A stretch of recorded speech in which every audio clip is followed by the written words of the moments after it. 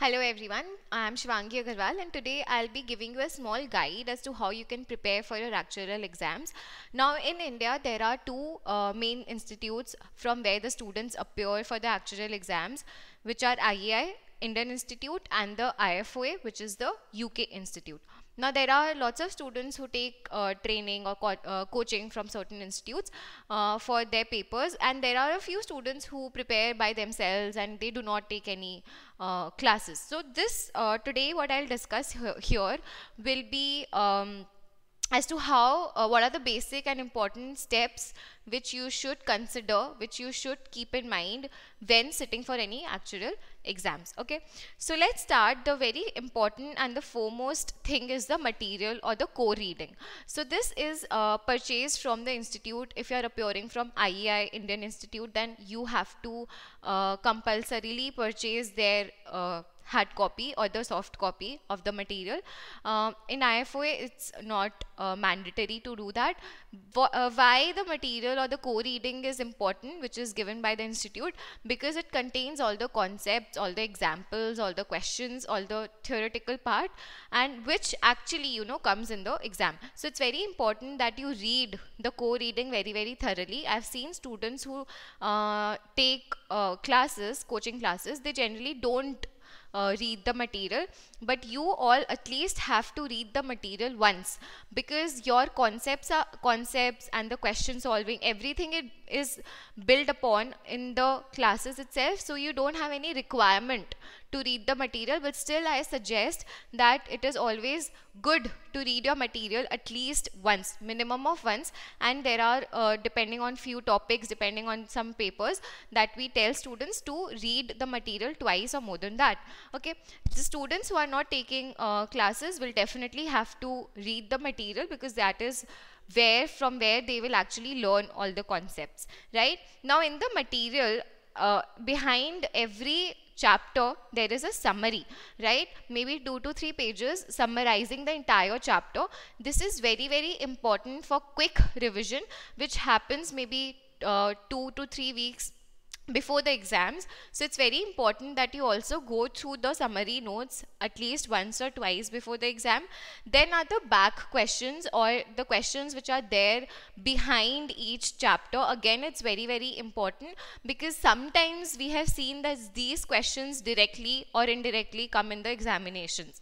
And obviously the X assignments. So in the current material which you have of IFOA or IAI, there is something called as X assignments.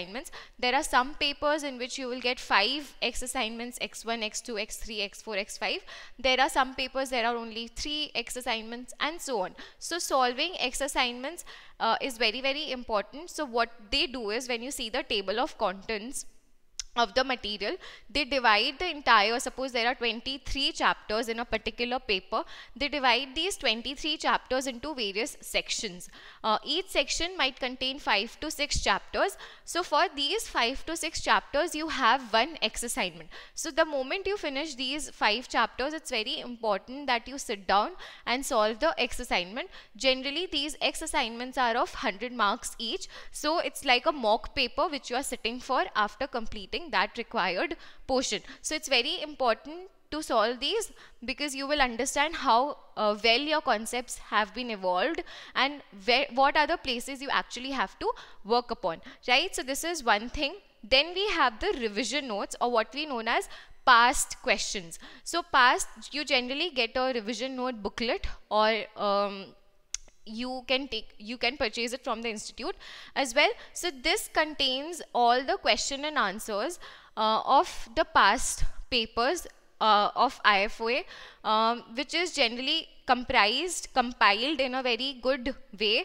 wherein they compile all these questions section wise. So when I say section wise, it's again the same. Suppose first 5 chapters are compiled together into one particular section, and all the past questions of these first 5 chapters are put in one place together. So once you have completed studying the first 5 chapters, it's very important you have completed the first 5 chapters maybe in your classes, you have read the material very nicely, you have solved all the back questions. Now the next thing should always be to solve the past questions from these 5 chapters, because question solving is very important in actuarial science.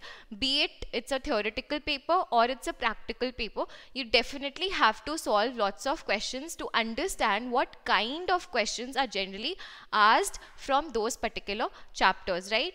When we talk about the IAI exams, it's very important, especially for the IAI students, to at least solve minimum of 10 terms paper.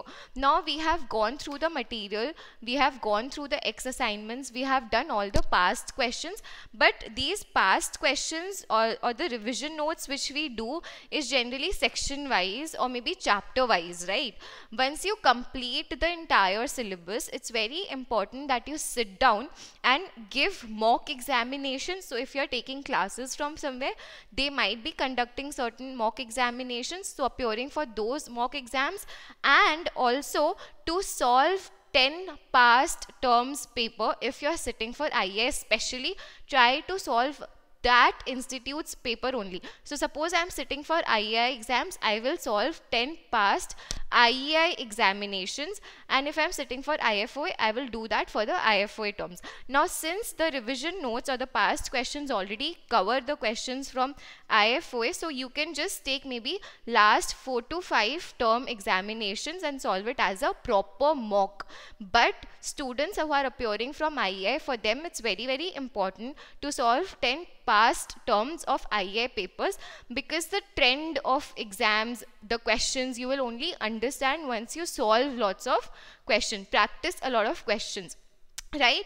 Now all of these things which you do it twice. So when I say do it twice, the first time you read a material, you are just reading it, you are just grasping in the concepts. The second time when you read the material, you will actually retain the concepts, right? Same thing happens when you're solving any past term papers or you're solving any revision note questions, past questions. First time when you solve, you're just letting in the concepts, you are understanding, you might not able to solve it entirely by yourself, so you have to see the solutions.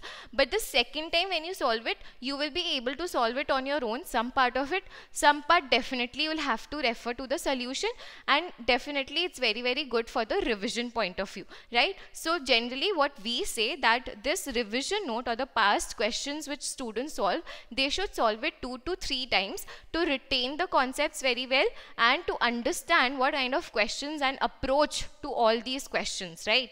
Okay. So the next thing is, even if you're taking any classes, you might be making notes of the classes which are going on, right? So it's very important that you read and make notes of important concepts. Even if you're doing it on your own, make sure you write and practice. That's very important, especially some of the very important concepts or proofs that needs to be written, and then that should be read regularly. So it's very important because actuarial science papers are generally conceptual papers. They focus more on concepts than on theory, right? So most of the papers, there are some papers which are very theoretical, but there are most of the papers which concentrate on concept building. So those concepts need to be very strong, so that using those concepts you can appear, you can sit for the exams, you can appear for the different questions, right? So the concept should be maintained properly in a notebook, and make sure you're reading those concepts every day. So maybe you make it a point that you every day at least will revise the concept of one chapter if you have made any notes. So that is very important, because if you know the concept very well, you will be able to solve the questions. And there is something called as table book. There is something called as table book which we use in examination. So this table book contains lots of formulas, lots of lots of formulas in it at one particular place. So there are some formulas which you don't even have to remember or memorize, because you can use the table book for that, right? So it's not more of memorizing, it's more of understanding. So you need to understand and retain the concepts. For that, you will actually have to maintain a proper notebook with all the concepts, and also read those concepts every day. So if you're taking any classes, you definitely have made your own notebook. So make sure you read those concepts every day, at least one chapter. Okay. Now the next thing is, at the end, when just before, maybe 1 month or 2-3 weeks before the exams, it's very, very important that you also go through the highlighted portions of your material. If you have any highlighted portions also in the material which the IAI and IFOA provides, there are some portions which are in bold, black bold colors. So these are more important. So what you can do is, if you are not able to read the entire material, you can just read these bold portions very, very nicely, because these are very important from exam point of view, right? Now, as I mentioned that actuarial exams are more conceptual based. There are many theoretical and conceptual questions which you can also get. For example, let's talk about papers like CM1 or maybe CM2, CS2, CS. So these are the papers. CS1 are more related to question solving, numerical papers, but you will see that approximately around 10 to 20 marks of the entire examination consists of conceptual theoretical questions, which can be direct or can be applied concepts. So wherein you have to apply a certain concept in a particular scenario or a situation. So you have to have the understanding of that concept, and you can then write your answers for that particular scenario or for that particular situation or the model. This especially happens in papers like CM2 and CS2, right? So you generally get up to 25 to, or you can say 20 to 35 marks questions. We have that on theory or that on concepts, that which is related specifically to that particular model which you are building, the background situation scenario which you are working on, right? The next very, very key, this is, you can say it's a key to pass all the actuarial exams, which is consistency and regularity. So it's not like something which you can study just 1 month before the exam and clear the exam. The students might clear maybe 4 to 5 marks, they can clear the exam, but at the end the concepts which they retain is not very good. They are not able to retain the concepts for a longer time, or maybe their concepts are not very crystal clear. So when you will sit down for any interview, or when you will sit down after 2 years and prepare for your interviews, then you'll not be able to answer the questions well in the interviews. Or even for a fact, if you're studying just before the interview for any papers which you cleared maybe 2 years, 1 year back, you might not able to recollect the concepts very easily. Why? Because at that point you just studied for 1.5 months, and by a fluke we can say you cleared the exam. But that's not a good way of studying for any kind of actuarial exam. You have to actually spend good 5 to 6 months to 4 months depending on which paper you're appearing for, and you have to have a regular studies or consistent studies every day, even if you're doing it for 1 hour or 2 hours, or some days you're just sitting for half an hour. It's very important that you consistently sit down to study every single day, because that will actually help you build up the situations, the concepts very, very nicely, and crack the interview later on, right? Now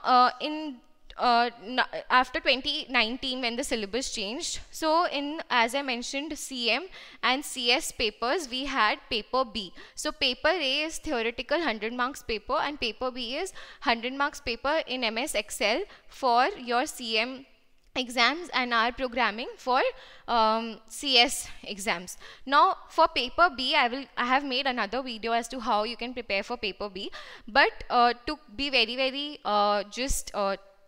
briefing you on how you can prepare for paper B is firstly to understand the basics of R programming or Excel, whatever you are appearing, whatever the exam you are appearing for, and then do all the assignments which is given by the institute or wherever you can get hold of these assignments. Just make sure you complete all these assignments very nicely, thoroughly, minimum of 2 to 3 times, right? It's very important that you solve these assignments. You just are not, if you're taking any classes, you are not just watching the class. You have to actually sit down and solve these assignments for 2 to 3 times. And then we have again the past papers for paper B, whatever 5 to 6 terms of past paper you have, you sit down and solve that proper in a mock exam condition. And definitely practice. Why practice? Because I have seen lots of students for whom MS Excel or R programming is a new software, is a new tool.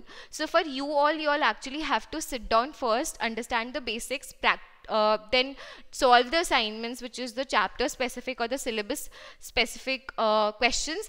You have to do this on a regular basis every day. You just cannot practice paper A for some days and then paper B for some days. No, all the things should be managed properly and it should be done in a balanced manner. So the paper B should be practiced every day, because the most important thing which I have seen in paper B is the time constraint which students face. So this can only be overcome by practicing every day. Now when we talk about MCQs, there are a few papers wherein you will get MCQs. All other papers are generally theoretical. Let's say suppose CB2 exams, it contains 39 marks of MCQs. CB1 generally contains 20 marks of MCQs.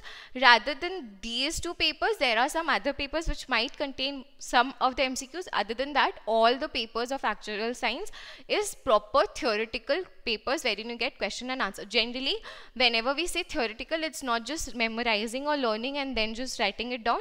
It's always situational or model based, or generally depending on different scenarios. So it's always applied questions or higher order thinking questions which you get. So you need to know the concept so that you can apply it in a particular situation. When I say practice, you should write down and practice all your sums. Why?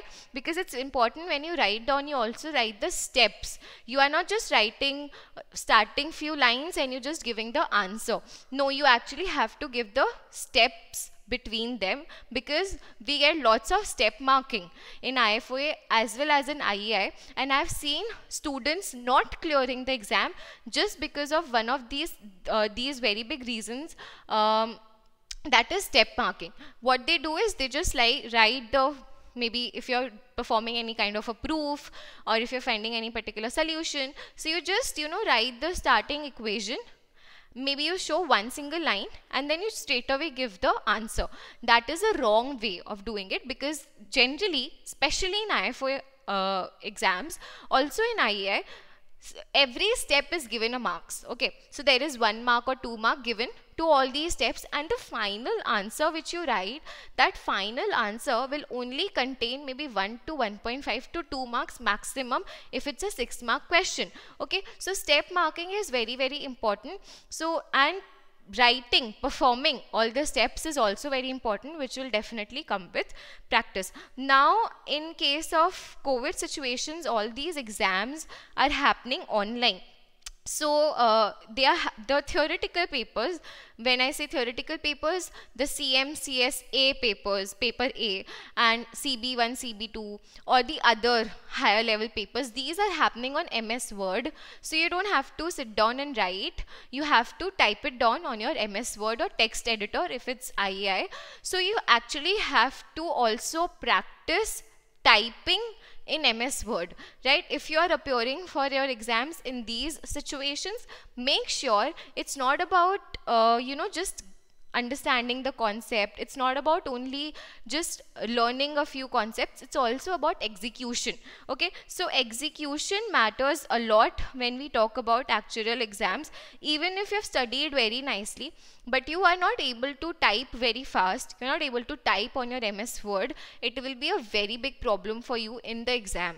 right? So it's very important that you also practice these questions in MS Word, and you do it every day. So it might so happen that every day you're sitting down for half an hour to 1 hour and taking up one or two questions and typing that in MS Word. So with a regular practice, you will obviously improve your speed, efficiency, and in exam you will not face any kind of problems. And lastly, the order of exams. Make sure the order of the exams which you are appearing for is decided very properly, because there is some order which you have to maintain. You cannot appear for some papers before the knowledge of any other paper. So that is another video. We've made a video for that. It's I will put it down somewhere in the link in the description box. So make sure you also see to that thing. All in all, the main thing to pass actuarial exams is definitely concept building, practicing, regularity and consistency, and execution. When we say execution, you are writing it down or typing it down regularly, so that you are improving at your speed and you are improving at your efficiency, right? So this is the entire way in which you can prepare, and I have highlighted a few key points over here which you should definitely keep in mind and definitely practice before sitting for your actuarial exams. All the best, and if you have any more questions, you can ask us in the comment section below. Thank you.